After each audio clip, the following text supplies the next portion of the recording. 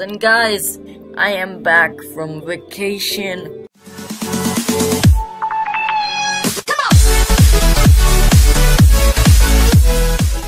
Hey guys, Pika164 here, and welcome back to Redstone tutorials. And guys, I am back from vacation, and I am ready to get back into the game. And yeah, I just noticed all these holes that I remember from playing around earlier with creepers. Anyways, yeah, so let us get into today's video. So last time we did logic gates, which was all fair and well, but yeah, I realized that if a beginner sees this, you might get a bit confused. So we are going to go right back to the basics, and we are going to literally see everything in this redstone item and more. We're gonna see pretty much everything that has to do with redstone. Now, I'm just, I'm just learning along with you guys, so I may miss something. But yeah, we're gonna just start with the basics over here, and we're gonna get a little bit more complicated as we get more episodes. But yeah, let's start. So I'm just gonna tell you, let's just start. Okay, let's start over here. Okay, so I'm going to do this. Okay, so now that that's done, this is exactly 16 blocks far, and if you see, when we flick this lever, the lever will power these redstone. This redstone will go, and this is a basic thing, but redstone is what you connect at redstone contraptions with. It's kind of hard not to do redstone. I mean, it's kind of hard to do redstone without redstone. So, we usually use redstone.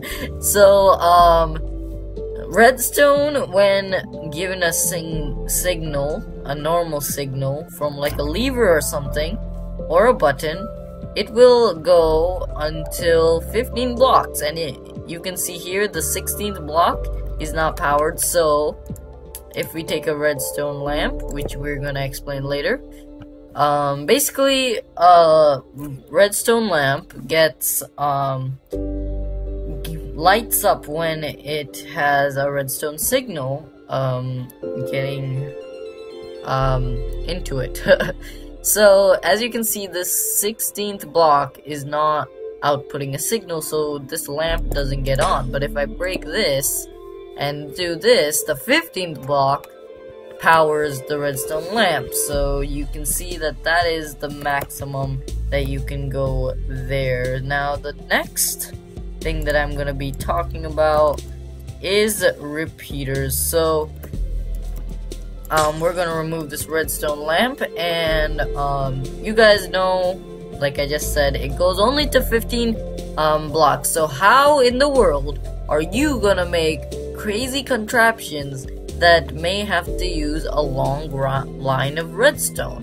So the way you do it is with a repeater. If you use a repeater, it will go on for another 15 blocks, like 1, 2, 3, 4, 5, 6, 7, 8, 9, 10, 11, 12, 13, 14, 15, 16. There we go.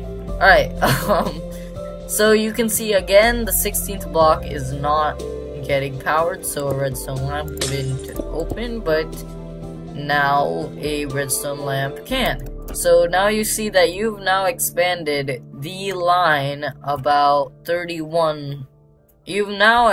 It now spans 31 blocks, which is a pretty far thing. And of course you can keep going with a redstone repeater to go on and on and on, however long you want to. Now, the thing about redstone repeaters is that when you click this, see, okay, you can okay, if you watch those two repeaters, you will see, you see how there's like, do you see how when I, okay, do you see how when I flick the lever or lever, I call it lever, if you flick the lever, you can visibly see that this one ons first and then that ons just a fraction of a second later. You see how there's like, I'll tell you that second is exactly 1/10 of a second. How do I know that? Because this repeater, one of the downfalls or good things about it, depending on what you want to make, is that it delays the redstone signal when the redstone signal passes through it. Therefore, it delays it by 1 tick. They call it a tick, but it's really 1/10 of a second. And you can actually change the amount of time it takes so that there's 1 tick, 2 ticks, 3 ticks, up to 4 ticks. So you can delay it by 4/10 of a second, and you will see that right now, if I can position this correctly. Okay, see, you could literally see that. You can see that it powers, then after some time it ons and goes on over here where it also delays by 1 tick, which is pretty cool. And that is how it works. So I'm going to toggle this. So if you see this, you can see that it's on for some amount of time. Now, if we get a stone button and do the same thing, and there we go, you will see that this, you can visibly see that the wooden button takes longer to finish than the stone button. Okay, so if you just see it, you can see that this goes on for 1 second, this goes for 1.5 seconds, and you can translate that to ticks. This goes for, well, okay, this goes for 10 ticks, and this goes to 15 ticks. And so yeah, just to keep that in mind, that is how it works. Now I'm just going to remake that because we might need to get back to this, because like as we like make more and more redstone contraptions, this place is gonna get really cool. And yeah, let's go on. Let's see, what else do we have offers now? Dispensers and droppers are pretty cool. They allow, okay, where is, hold on, there we go. Should be, yes, okay. So let's spawn, what should we spawn? Spawn a donkey, because donkeys are cool, that's why. Alright, where's the donkey? There we go. I need 2 of them. Alright, so if we put these dispensers and the droppers. So this is the dropper, this is the dispensers. I always like them because they look like faces. Most people see that. And I think we're actually gonna use a button for this. So let's take a button. I need to place like stuff like this on, like blocks and buttons on things that you usually just right click. Then you have to shift, then right click, and you'll get it on the block, or else you'll just open dispensing menu or dropper menu. So we're gonna put a donkey in each of these.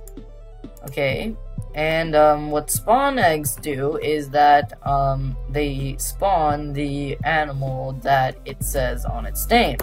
Now, the thing with droppers and dispensers, there's a reason both of them are there. It sounds like the same thing, but it's not. See, if we use the dispenser, if we click on this button, it will literally dispense a donkey. It'll spawn in a donkey because that's the egg that we put. But if I press the button on the dropper, it'll dispense the egg. So it allows you to make a difference so that let's say, I don't know, you want it to dispense, there's a difference between dispensing an item and dropping an item, and that can be very useful. So redstone blocks are actually really cool because they are a constant source of power, and they can be moved. It can be moved via a piston, and pistons move stuff, and yeah, that's how it works. Now, the funny thing is that if you put, oops, let's make this work. Okay, if you put a lever next to a piston facing up and put the block of redstone, do you think it'll lift up? The answer is yes. And yeah, just to clear that up, because you can also make it go up, but it won't come down. So just be wary of that. It'll just stay up there. Because redstone blocks are weird. Lever on top, and we're going to click it. So it does go down, and it does come up. So the only one that gets broken while it works is going up. So be wary of making a redstone block go up. So yeah, that's how that works. And now that we're using pistons and stuff, let's grab a sticky piston, and let's grab a piston as well, and we shall see the difference between a sticky piston and a piston. So let's put little levers. So as you can see, if we click this lever and we click it back, this is the sticky piston.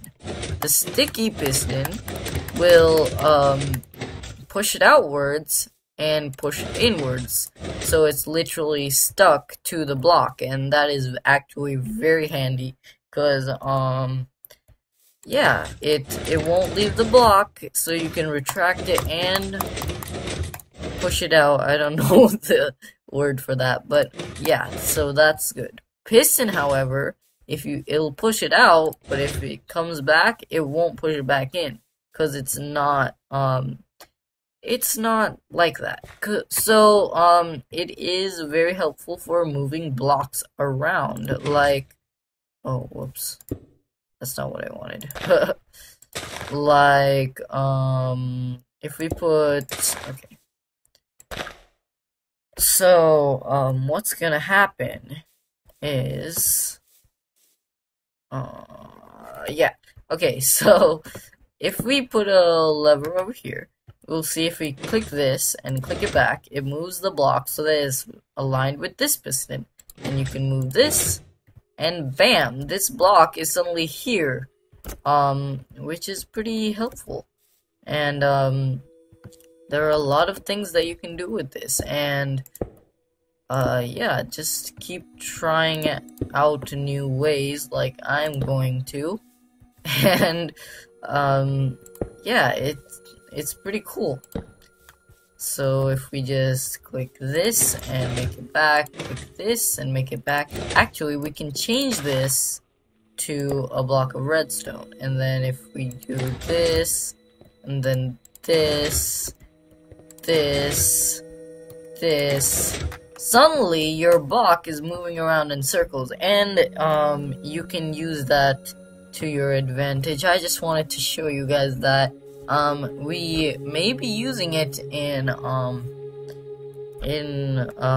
redstone contraptions that will come after. Okay, so let's use tripwire hooks. So tripwire hooks, you need string, tripwire hooks, and yeah, let's use it. So the thing with tripwire hooks, it's kind of like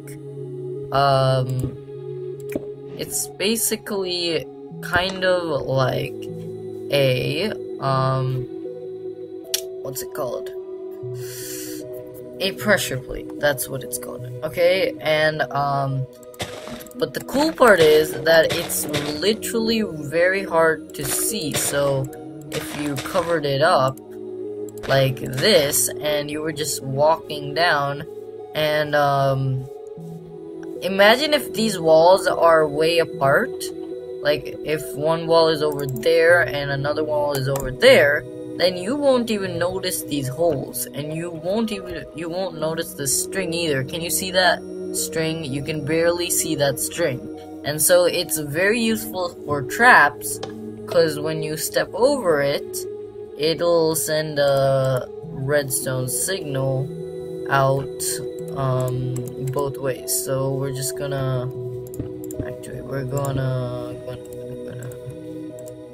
we're gonna do what? We're gonna get a lamp, and great. No. Okay.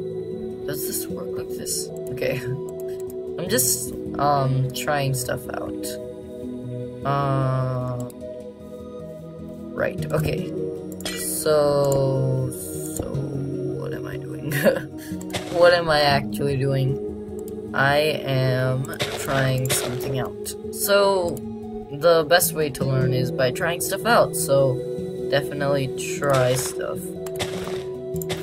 which I'm going to do because I'm cool like that.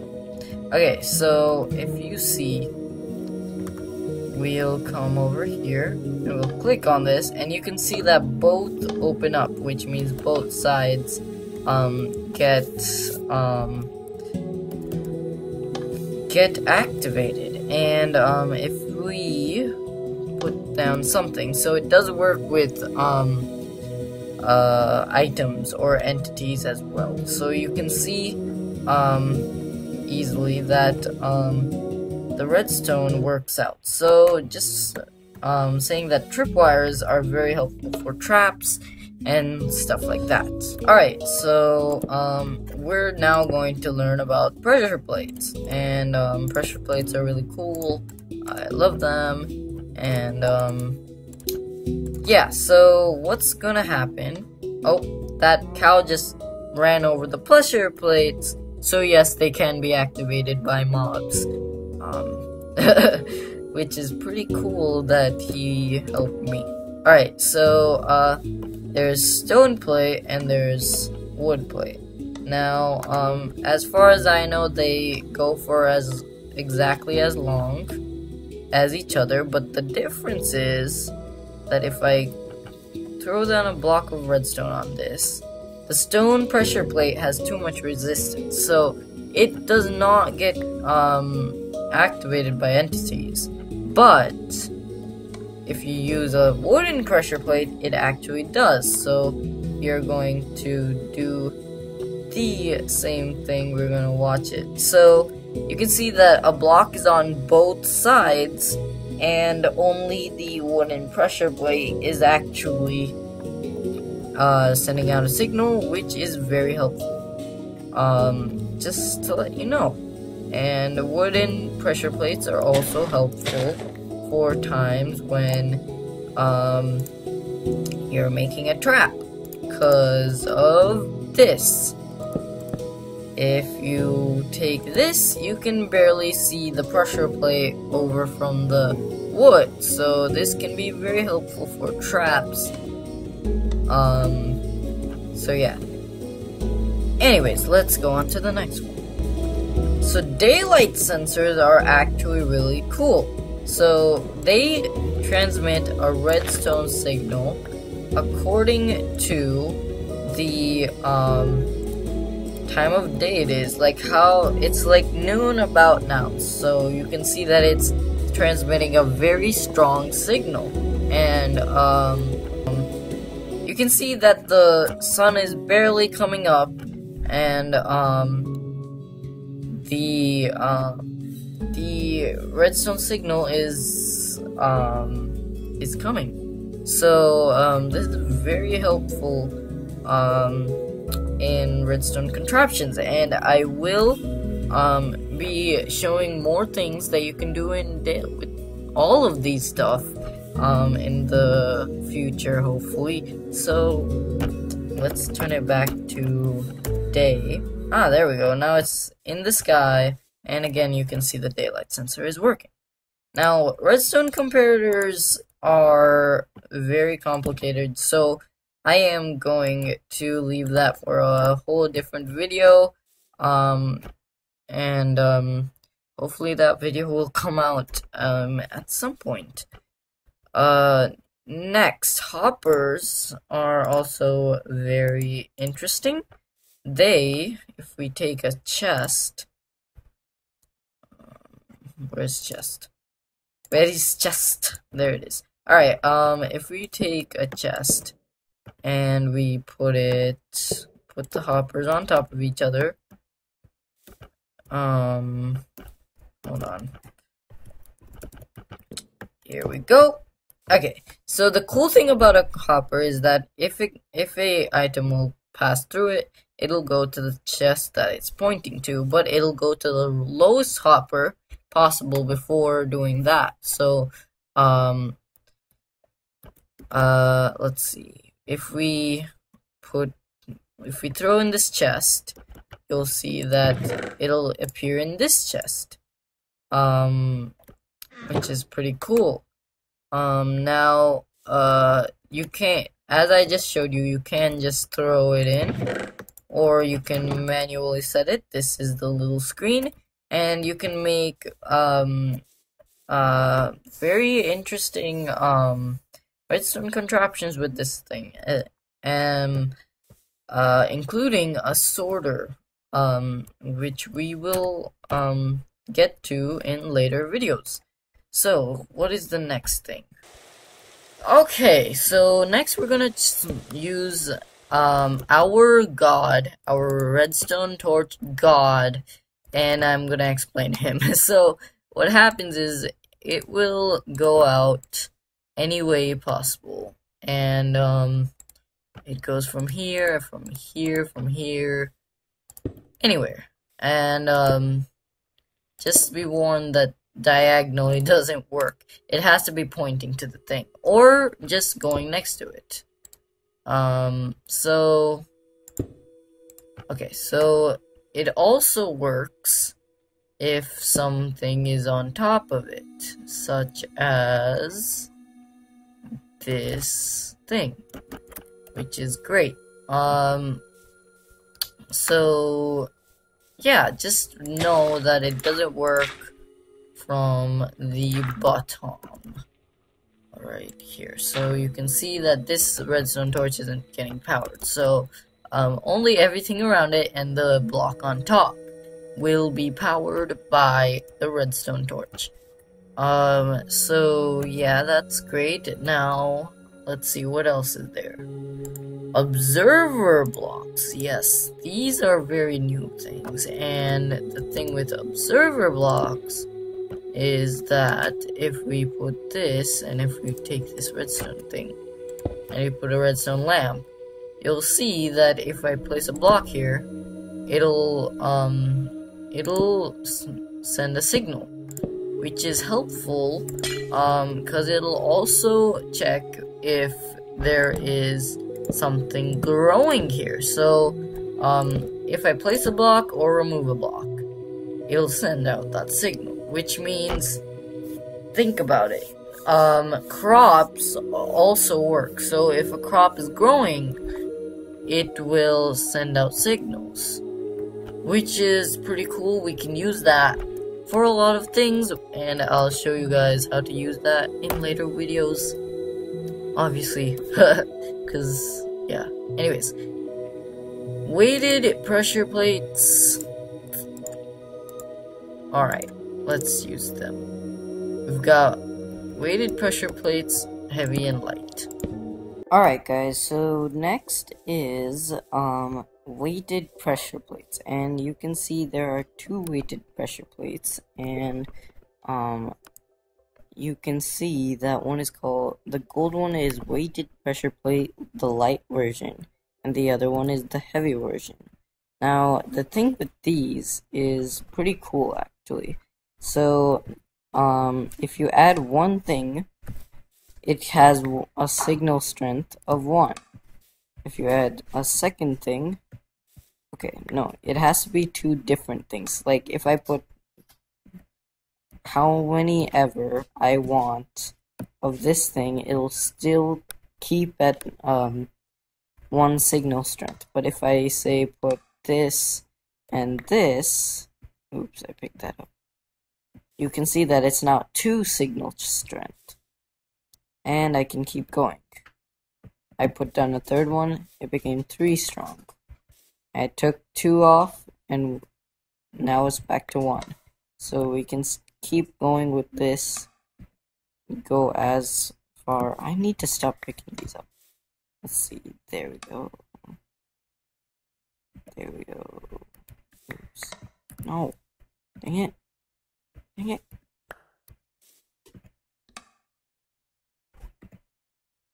There we go. Can now see if I place everything on here.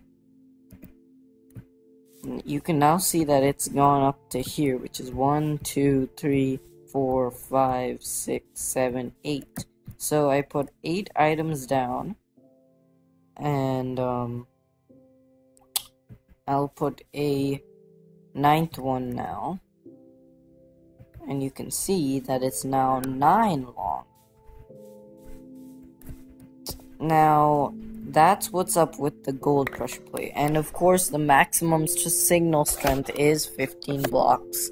So, yeah, that's how it works. Now, the thing with the iron pressure plate is that you need 10 blocks. You need 11 blocks to go to the second signal strength, which I can do right now. Watch. I'll do this, this, and this. So that's 3, 4, 5, 6, 7, 8, 9. Then, if I get 2 more things, 10, 11. Now you can see it's now at 2 signal strength. And so, like this, it goes up every 10. So, this is also very helpful in Redstone. Of course, all of these things are. So you can use this for a lot of stuff. And I can actually think of a lot of things you can do with this. And, it works the same with, mobs and people like me. So if I'm standing on it, you'll see it's at 1 signal strength. So it's pretty interesting. Alright guys, there's one more thing before I leave off. So, you can see that if I make a redstone line go into this block, but it won't power this redstone. And, here, let me get out another lamp. There we go. So you'll see that, it works like that. Now, this redstone is still powering this block. And if I put it like this, it works. And, if I put it like this, you can see it works. And let's see, does it work? Like, yeah, you can see it works like this. It powers this box, then powers this, but this will not work. So what you need to do is pretty much like force it into it. So you take a repeater, you make it, it's like it can only go through it at full strength. So you make it go through it at full strength, and only then is it able to get through the block. And yeah, pretty interesting. Imagine if you have a wall here and you don't want to disrupt the wall, but you still want to get through it. That's how you do it. You take a repeater and do it. So that's how that works. So with the same concept, if we carry on with our little wall here, it can actually work the same way in another way. Watch. Let's say we have it over here, and let's put it like this, and we keep going, and